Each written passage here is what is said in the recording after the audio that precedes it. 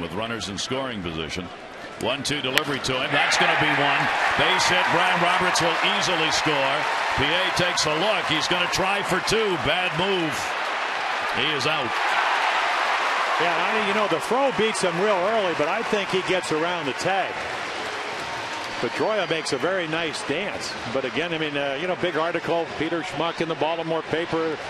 You know, the Oriole base running is going to run him out of town. But to me, this is a calculated risk. Bay's got to go way to his left. The run's going to score to make it 1-0.